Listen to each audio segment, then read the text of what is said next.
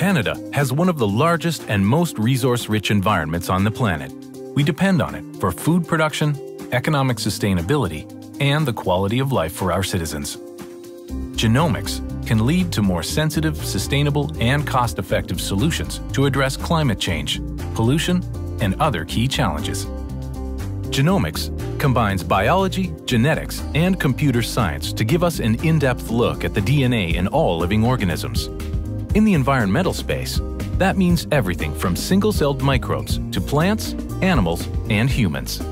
Each living thing has a unique genome. Using genomics to look at the DNA, researchers have developed a process to determine which organisms are present in a pond or stream, highly valuable in assessing the health of an ecosystem.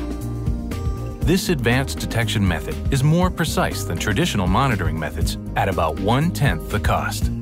Some microbes thrive in toxic environments, so they can play an important role in remediation.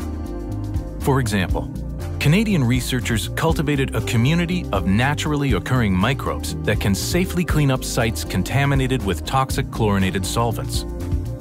In one setting, 98% of the chemicals were remediated in less than 6 months. This innovative solution is now used in contaminated sites around the world.